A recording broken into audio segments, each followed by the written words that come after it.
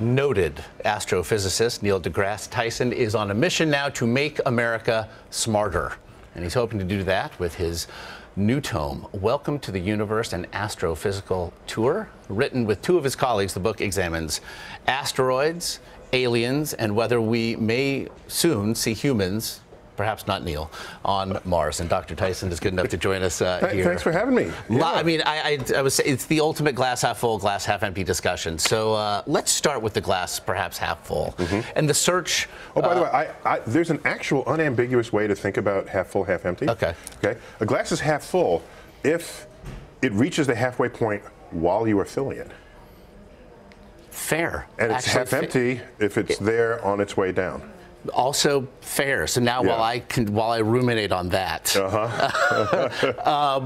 the search for intelligent life. That's how I think about half full, half empty. That's all.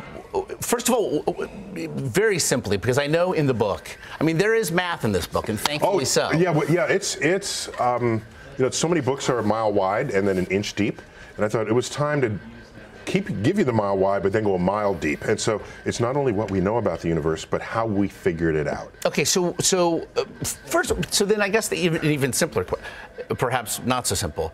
When you talk about the universe, what exactly are you talking about? Everything. Everything. I mean, because you know, as you point out, the space-time continuum. Yes. Everything bends. By the action of matter, mass and energy, you can distort the fabric of space-time in the vicinity. And so that's why black holes are such disturbances in our universe. So are massive galaxy clusters that turn pathways of light into funhouse mirrors where it distorts and bends and flips. So yeah, space-time is curved. But it also expands. And we're expanding, okay? And the universe may be vastly larger than what we can see. We only ever talk about the observable universe, and that's it goes out 14 billion light years. So the farthest object we can see, its light has been traveling for 14 billion years. When the universe hits 15 billion years, we'll be able to see a bigger volume of the universe because the light from something 15 billion light years away can now reach us. Which makes the search for intelligent life, or perhaps its search for us, possibly, ever exponentially more. Yes, it's a difficult. Well, it's no, but this growing volume will wash over more and more galaxies, so that the number of galaxies that participate in our observable universe will grow up. Okay. Will go up with time. Okay, so and I know there's an equation essentially that explains intelligent life and gives us a roundabout figure. Yeah, it's an important of what we're talking about here. Equation is a slight overstatement. It's a way to estimate the number of civilizations out there with whom we can have a conversation of any kind, to make contact with. So it's called the Drake equation, and named after Frank Drake, a well-known astrophysicist of recent decades. He started back in the 50s and 60s. So here's how it works. I'll give it a simplified version, but it's the essence of it. You start out with the number of stars in the galaxy, several hundred billion. It's a big number. And you ask, what fraction of those have planets? What fraction of those with planets have life? What fraction of those with planets that have life have intelligent life? What fraction of those that have planets that have life, that have intelligent life, have civilization? Okay, cavemen were intelligent. They were the same humans as we are. They didn't have civilization. They didn't have technology to send signals. So that's the thing you're interested in. Which is the measurable for intelligence as it pertains to life. In this exercise, that's correct. So it's not so much how well you'll do on an intelligence test. Maybe the aliens we encounter are so far beyond us, we would, to them, be what worms are to us. And that would be embarrassing, I would think. That would be a blow to our ego, because we write our own intelligence tests and then we take them relative to other animals and we say, we are intelligent and they are not. It's funny, Carl Sagan once made the observation that while some dolphins have been able to make symbols and gestures of human communication, there's yet to be evidence of any human who could speak dolphin. Fair. Very, very good. Carl noting yes. the painfully obvious, I suppose. Is it inevitable then that we will come in contact, do you think, with said life? Well, right now we are on the passive side of this. So we're observing the universe with our radio telescopes to see if a signal is going to come our way. That's kind of passive. We're not actively, well, we kind of are, because our TV signals that are broadcast actually escape Earth's atmosphere. And so there's something what we call the radio bubble, which is the distance that our radio signals, TV signals as well, we collectively have reached in space, moving at the speed of light. Radio waves also move at the speed of light. And so that's about 70 or 80 light years away. And so you can ask how many exoplanets, planets discovered in orbit around other stars, are in this volume. And if there were intelligent life in this volume, receiving those signals, their first knowledge of us as a civilization would be the earliest broadcasts. You know, Howdy Doody, yeah. You know, on television you'd Uncle have, Milty. You'd have I Love Lucy, yeah. The Honeymooners, yeah. this sort of thing. And it's intriguing because they would then learn how men and women interact with one another from those films. And, I mean, from those. And I'm thinking the Honeymooners. You know, there's something everyone laughed at the day, and yeah. today you look at it and say, "What? Wow. We said, bang zoom to the moon, Alice." It's like he's threatening violence. Well, he would wind up his hand.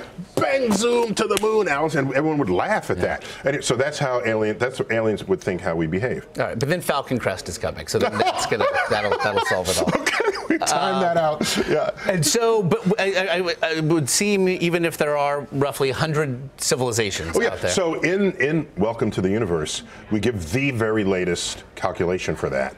And based on the very latest estimates and on another concept called the Copernican principle put forth by Rich Gott, one of the co-authors with me on this. There's also Michael Strauss, two astrophysicists who we taught a course at Princeton back, which is the foundation for this book. But so you run the math and you run the calculations. The latest estimate is about 100 civilizations in the galaxy that we can communicate with today. Okay.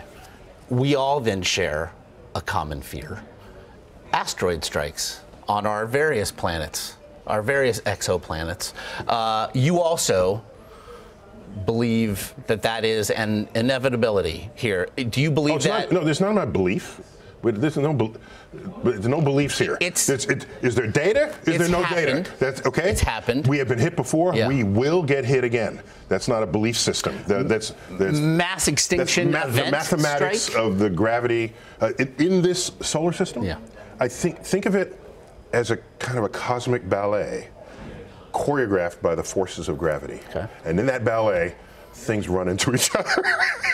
That's part of the choreography of it. So yeah, and we were hit 65 million years ago. The dinosaurs were not prepared for this. Yep. They didn't have a space program. They didn't even have opposable thumbs. Had they, I'm betting they would have tried to not go extinct. Okay, so then, short of sending Bruce Willis back up there, or Ben Affleck, Very who short of survived that, yes. Okay. What more can we do? Yeah, well, with the space program and enlightened governance, you can say, all right, I want to protect the world. I don't want to go extinct. So you can say, well, let's make a two-planet species, but that still renders half your species extinct, or kills half your species. So many people say that, including Stephen Hawking and Elon Musk. Let's be multi-planet.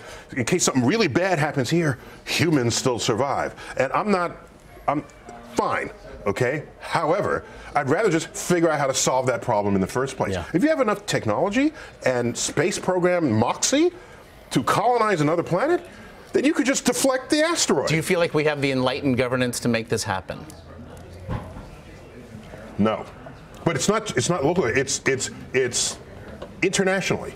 Because suppose an asteroid's going to come and you project the trajectory and it goes to the Indian Ocean.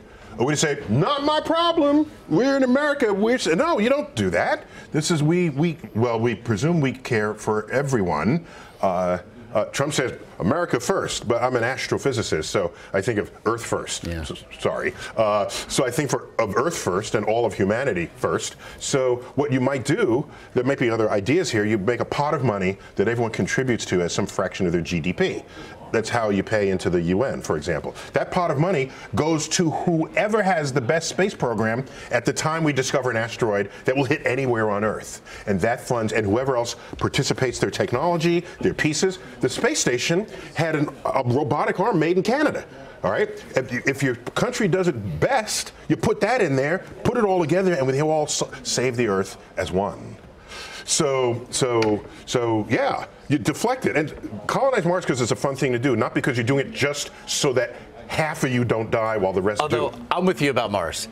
Colonize Mars because other people think that's a fun thing to do. And when you work out all the kinks, Neil and I are coming. Oh yes, that's like, right. Yeah, in here I just talk about nobody doesn't want to visit Mars, but I'm not the kind of person who's going to do that first.